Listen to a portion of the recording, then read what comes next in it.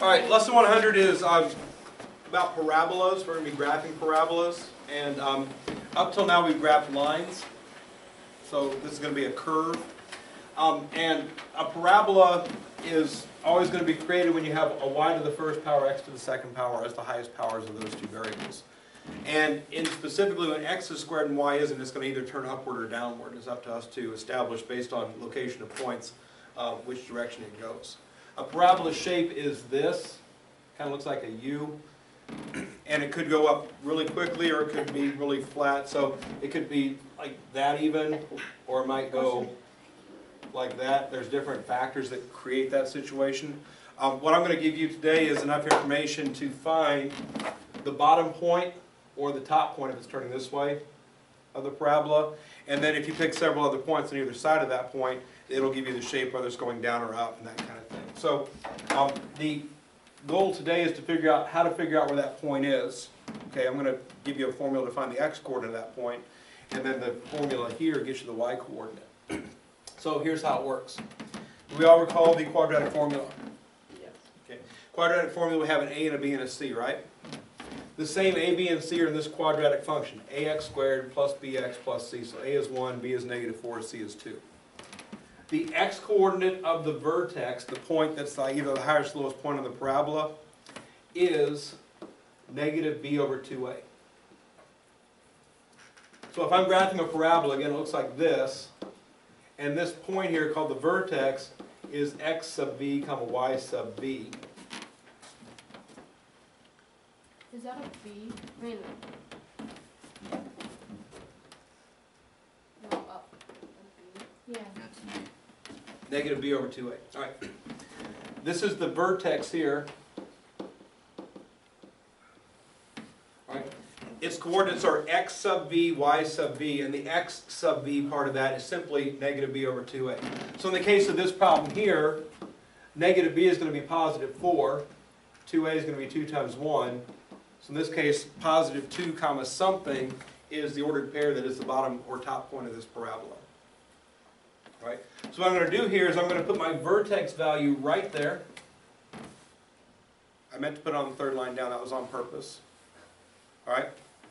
Because my vertex is here, I want to get a couple numbers on this side of it and a couple numbers on that side of it. So I want to pick a couple numbers smaller than 2 and a couple numbers bigger than 2 over here on the x. So if I pick going smaller, I get 1 and 0. And going bigger, I get 3 and 4.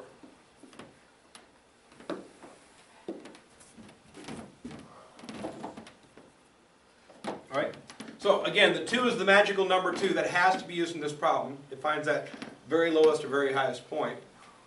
Okay, then I want to pick numbers on either side of it. How do I find y? Substitute in the equation. This tells me y equals this, right? We got a whole bunch of x's here. I substitute each of those x's into the equation, I'll find out what y is. So if I put 0 in, 0 minus 0 plus 2 equals 2. Did I lose anybody there? X equals 0. I change the x's to zeros. Alright? Okay. I'm not going to allow anybody to make this difficult. It's not. This is as basic as I could teach this to a third grader. Okay, don't think of this as hard. Oh, it's a curvy line, it's got to be hard. No, it's not. It's not hard. Alright? You have to find this number, which is -b over 2a. It's going to be some number. You pick numbers on either side of it, and then you stick these numbers into this formula. That's all it is. Evaluate. Numerical evaluation. 0 squared is 0. 4 times 0 is 0 plus 2 makes 2. 1 squared is 1. Minus 4 times 1 is -4 plus 2 makes -1. 2 squared is 4. -4 times 2 is -8 plus 2. 6 minus 8 is -2. 3 squared is 9. 4 times 3 is -12 plus 2. 11 minus 12 is -1. 4 squared is 16. Minus 4 times 4 is 16 plus 2. 0 plus 2 is 2. Okay. Now something that happens here that you should expect to happen is some symmetry. Okay? I go equal distance away from the vertex, I go equal height. So notice, I'm 1 away and 1 away, these are the same number. I'm 2 away and 2 away, and these are the same number. Okay? If you get symmetry, you're on the right track here. So now, if I plot my points, 1, 2, negative 2 is right here, that's my vertex. If I plot 1, negative 1, and 3, negative 1, and 0, 2, and 4, 2, you can see there's that shape we were looking for, right? And so it just continues going that way, and there's your parabola. Right? So imagine the shape, see the shape within the dots, and then draw the shape to it. And the final thing I want you to do is put in what's called the axis of symmetry. Okay. If the parabola is going up or down, the axis of symmetry is vertical, it goes right to the vertex.